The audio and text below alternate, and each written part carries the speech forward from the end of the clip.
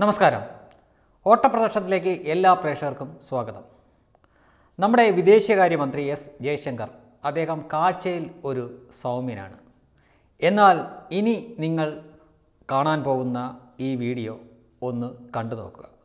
അദ്ദേഹമുണ്ട്, നമ്മുടെ പ്രതിരോധ മന്ത്രി രാജ്നാഥ് സിംഗ് ഉണ്ട്. സ്ഥലം അമേരിക്കയാണ്. അവിടുത്തെ മാധ്യമപ്രവർത്തകർ കുറച്ച് ചോദ്യങ്ങൾ, ഇവിടുത്തെ ഒരു രീതി വെച്ച് കുറച്ച് കുണച്ച ചോദ്യങ്ങളൊക്കെ അദ്ദേഹത്തിനോട് ചോദിക്കുന്നു. അദ്ദേഹത്തിൻ്റെ മറുപടി ഒന്ന് കണ്ടു നോക്കുക. Finally, for the ministers JAYASANKAR and Singh, why not condemn Russia's invasion? Wouldn't this best reflect India's foreign policy goals and international standing? And what is the leverage that the Indian government has to persuade Vladimir Putin that the carnage that we are seeing every day simply must not stop, that it's not helping you? Of course, I can't say much about policy decisions that were made before my time. But first of all, thank you for the advice and suggestions in your question. I prefer to do it my way and articulate it my way. Now,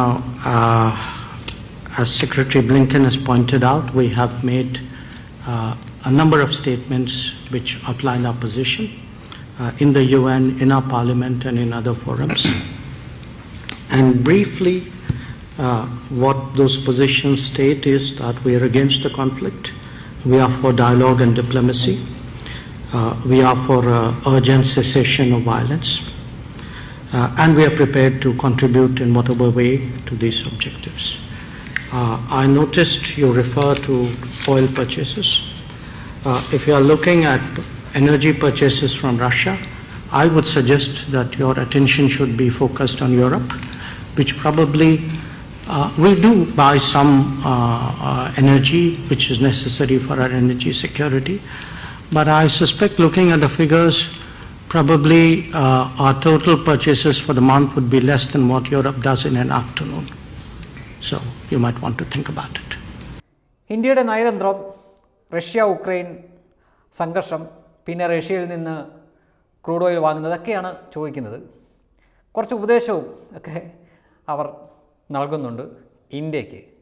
നമ്മുടെ വിദേശകാര്യമന്ത്രി പറയുന്നത്, നിങ്ങളുടെ ഉപദേശത്തിനും നിർദ്ദേശത്തിനുമൊക്കെ നന്ദി, എന്നാൽ ഞങ്ങൾക്കറിയാം, ഞങ്ങളുടെ കാര്യം നോക്കാൻ, എനിക്കെൻ്റെ വഴി അറിയാം എന്നാണ് അദ്ദേഹം പറയുന്നത്. പക്ഷേ അദ്ദേഹം വിദേശകാര്യമന്ത്രിയാണ്. അദ്ദേഹം പ്രതിനിധാനം ചെയ്യുന്നത് നമ്മുടെ ഇന്ത്യ മഹാരാജ്യത്തെയാണ്. അതായത് ഇന്ത്യക്ക് ഇന്ത്യയുടെ പണിയറിയാം, അല്ലെങ്കിൽ എന്ത് ചെയ്യണം എന്ന് ഇന്ത്യക്കറിയാം. കുറച്ചുകൂടി മലയാളീകരിച്ച് പറയുകയാണെങ്കിൽ, നിങ്ങൾ നിങ്ങളുടെ പണി നോക്കിയോ, ഞങ്ങൾക്കറിയാം എന്ത് ചെയ്യാൻ എന്നാണ് നല്ല വ്യക്തമായിട്ട് എസ് ജയശങ്കർ പറഞ്ഞത്. ഇത് ഈ പുതിയ കാലഘട്ടത്തിലേക്ക് ഒരു ഭാഷാശൈലി വെച്ച് പറയുകയാണെങ്കിൽ, മാസം എന്ന് പറഞ്ഞു കഴിഞ്ഞാൽ ഒരു രക്ഷയുമില്ലാത്ത കൊലമാസ് മറുപടിയായിപ്പോയി. പഴയ കാലമൊന്നുമല്ല എന്ന് സായിപ്പിന് ഇപ്പോൾ മനസ്സിലായി കാണും. ഇനി ഇവിടെ കേരളത്തിൽ ഒരു പുതിയ വിവാദം എന്ന് പറയാൻ പറ്റില്ല, കുറേ നാളായിട്ട് ആ വിവാദമുണ്ട്. ലവ് ജിഹാദാണ്. ഇപ്പോൾ എന്നാൽ പ്രബലമായിട്ടുള്ള രണ്ട് സമുദായങ്ങൾ തമ്മിലുള്ള സാമുദായിക സ്പർദ്ധയിലേക്ക് പോയേക്കാവുന്ന രീതിയിൽ കത്തിക്കൊണ്ടിരിക്കുകയാണ്. കോഴിക്കോട് കോടഞ്ചേരി എന്ന സ്ഥലത്താണ്. അവിടെ ഡിവൈഎഫ്ഐയുടെ നേതാവ് തന്നെ 18 വയസ്സ് തികഞ്ഞ ഒരു ക്രിസ്ത്യൻ പെൺകുട്ടിയെ 3 ദിവസം തട്ടിക്കൊണ്ടുപോയി അതിനുശേഷം വിവാഹം കഴിച്ചു എന്ന് പറഞ്ഞുകൊണ്ട് സോഷ്യൽ മീഡിയയിൽ കൂടെ പിക്ചറും എല്ലാം പരസ്യപ്പെടുത്താൻ തുടങ്ങി. പക്ഷേ ഇതിൻ്റെ പ്രശ്നം വന്നത്, ക്രിസ്ത്യാനികൾ, അവിടെയുള്ള ക്രിസ്ത്യാനികളെല്ലാം ഒന്നടങ്കം പോലീസ് സ്റ്റേഷനിലേക്കും മറ്റുമൊക്കെ മാർച്ച് നടത്തുന്നു. അതിൽ കന്യാസ്ത്രീകളുടെ, പള്ളിയിലെ അച്ഛന്മാരുടെയൊക്കെ എണ്ണം കൂടുന്നു. ഇത് കണ്ട് CPM ഞെട്ടിത്തെറിച്ച് നിൽക്കുന്നു. അവിടെയാണ് വിഷയം. CPMന് എന്ത് പറയണം, ഏത് നിലപാടിൽ നിൽക്കണം എന്ന് കൃത്യമായിട്ട് യാതൊരു വെളിവുമില്ലാത്ത രീതിയിലാണ്. മറിച്ച് ഒരു ഹിന്ദു പെൺകുട്ടി ആയിരുന്നുവെങ്കിൽ ഒരുപക്ഷെ അവർ ഒറ്റയടിക്ക് തന്നെ ആ മുസ്ലിം നേതാവിൻ്റെ ഒപ്പം നിന്നേനെ. പക്ഷേ അവിടുത്തെ കോടഞ്ചേരി CPM നേതാവായ ജോർജ് എം തോമസ്, അദ്ദേഹം മുൻ MLA കൂടിയാണ്, ഇപ്പോൾ നിലവിൽ ജില്ലാ സെക്രട്ടേറിയറ്റ് അംഗമാണ്. അദ്ദേഹം ഒടുവിൽ നിവൃത്തിയില്ലാതെ സമ്മതിച്ചു, ലവ് ജിഹാദ് എന്ന സംഗതി ഉണ്ട് എന്ന്. മുൻപൊന്നും ഇവർ സമ്മതിച്ചിട്ടില്ലായിരുന്നു. ലവ് ജിഹാദ് എന്നൊരു സംഗതി ഉണ്ട് എന്നും ഇതേപോലെ ഒരു വിവാഹം കഴിക്കുന്നതിന് മുമ്പ് പാർട്ടിയോട് ആലോചിക്കേണ്ടതായിരുന്നു എന്നുവരെ പറഞ്ഞു വെക്കുന്നു. ഏതാ സ്ഥലമെന്ന് ഓർക്കുക, പ്രബുദ്ധ കേരളം. ഇവിടെ ഒരാൾ വേറൊരാളെ വിവാഹം കഴിക്കണമെങ്കിൽ പാർട്ടിയോട് പോലും ആലോചിക്കണം. അപ്പോൾ ഇവർ എന്ത് നവോത്ഥാനമാണ് ഇവിടെ കൊണ്ടുവന്നത്? ഇത് ഇങ്ങനെ പറയേണ്ടി വന്ന അവസ്ഥ എന്തുകൊണ്ടാണെന്നറിയാമോ? ചെറുക്കൻ മുസ്ലിമും പെണ്ണ് ക്രിസ്ത്യാനി ആയതുകൊണ്ട് മാത്രമാണ്. ഇനി വരൻ മുസ്ലിമും പെണ്ണ് ഹിന്ദു ആയിരുന്നു എങ്കിൽ ഇങ്ങനെയുള്ള ട്രിപ്പീസ് കളി അഭ്യാസത്തിലൊന്നും ഇവർ നിൽക്കില്ലായിരുന്നു. നേരെ ഒറ്റയടിക്ക് തന്നെ ആ മുസ്ലിം ചെറുപ്പക്കാരൻ്റെ കൂടെ നിൽക്കുമായിരുന്നു. ഇവിടെ വന്നത് വോട്ട് വാങ്ങി, 2 വോട്ട് വാങ്ങി. ആ വോട്ട് വാങ്ങിയാൽ പിണക്കാൻ പറ്റില്ല. പേടിച്ചുപോയി, ഭയന്നുപോയി CPM. കാരണം തെരുവിലിറങ്ങിയത് കന്യാസ്ത്രീകളും അച്ഛന്മാരും പിന്നെ ക്രിസ്ത്യാനികളുമാണ്. അദ്ദേഹം ക്രിസ്ത്യാനികളുടെ ഇടയിൽ നിന്ന് വളർന്നു വന്ന ഒരു CPM നേതാവ് കൂടിയാണ് ഈ ജോർജ് എം തോമസ്.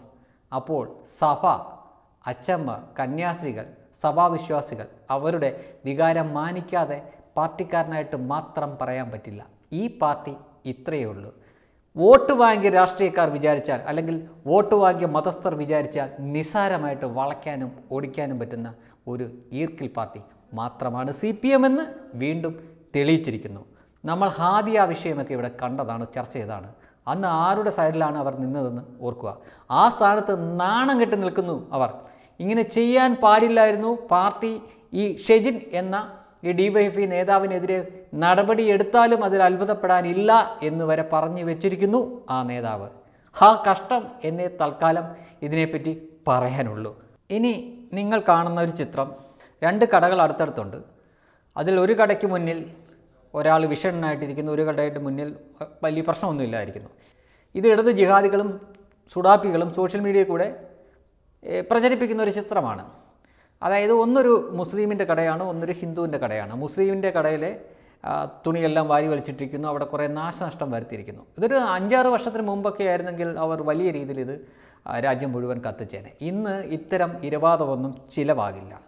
ലളിതമായിട്ട് പറയാം, ആ 2 കടയിൽ സന്തോഷമായിട്ട് അല്ലെങ്കിൽ പ്രശ്നമൊന്നും ഇല്ലാതിരിക്കുന്ന വ്യക്തി ഈ രാമനവമി ഘോഷയാത്ര പോയപ്പോൾ കല്ലെറിയാൻ പോയ ആളല്ല. മറ്റേയാൾ അതിനെ ആ ഘോഷയാത്ര കടന്നു പോയപ്പോൾ കല്ലെറിയാൻ പോയതാണ്. അതിനുള്ള തിരിച്ചടി കിട്ടിയിട്ടിരിക്കുകയാണ് അങ്ങനെ. അപ്പോൾ മുൻപൊക്കെ ആയിരുന്നുവെങ്കിൽ ഈ ഒരു ചിത്രം വെച്ച് മാത്രം ഇവർ വലിയ ക്യാമ്പയിനും ഒക്കെ നടത്തിയേനെ. ഇന്ന് ഇത്തരം നാടകങ്ങൾ കാണാനോ കേൾക്കാനോ ആളുകൾക്ക് താല്പര്യമില്ല. എന്തുകൊണ്ടെന്നാൽ നിങ്ങളുടെ ഇരട്ടത്താപ്പ് പണ്ടേ ഈ രാജ്യത്തെ ജനങ്ങൾ മനസ്സിലാക്കി കഴിഞ്ഞു. അതുകൊണ്ട് ഇനിയെങ്കിലും മര്യാദയ്ക്ക് ഇവിടെയുള്ള എല്ലാ ജനങ്ങളോടും സഹവർത്തിത്വമായിട്ട് കഴിഞ്ഞുകൂടിയാൽ എല്ലാവർക്കും നന്ന്. ഒരു വിഭാഗത്തിൻ്റെ ഘോഷയാത്ര നടന്നു പോകുമ്പോൾ ഇത്ര അസഹിഷ്ണുതപ്പെടേണ്ട കാര്യം എന്താണ്? അതിനെതിരെ കല്ലെറിയേണ്ട കാര്യം നിങ്ങൾക്ക് എന്താണ്? അങ്ങനെയാണെങ്കിൽ ഇവിടെ പള്ളിയിൽ എല്ലാ ദിവസവും 5 നേരം വിളിച്ചു പോകുന്ന ആ ബാങ്ക് വിളിക്കെതിരെ കല്ലെറിയണ്ടേ? ഇവിടെ ആരെങ്കിലും ചെയ്യുന്നുണ്ടോ? ഇല്ലല്ലോ. നിങ്ങൾക്ക് ഭൂരിപക്ഷമുള്ള സ്ഥലത്തൂടെ ഒരു ഘോഷയാത്ര പോകാൻ പാടില്ല എന്ന് പറയുന്നത് എവിടുത്തെ ന്യായമാണ്? ഇത്തരം ചിത്രങ്ങളൊക്കെ സോഷ്യൽ മീഡിയയിൽ കൂടെ പ്രചരിപ്പിച്ച് ഇരവാദം കൊണ്ട് ആളുകളുടെ സഹതാപം നേടാം എന്ന ആ ചിന്ത 4ആയിട്ട് മടക്കി പോക്കറ്റിൽ വെച്ചാൽ മതി. ഇനിയുള്ള കാലം അത് ചിലവാകില്ല എന്നുകൂടി അറിയിച്ചുകൊള്ളുന്നു. Web desk Tatwamayi news.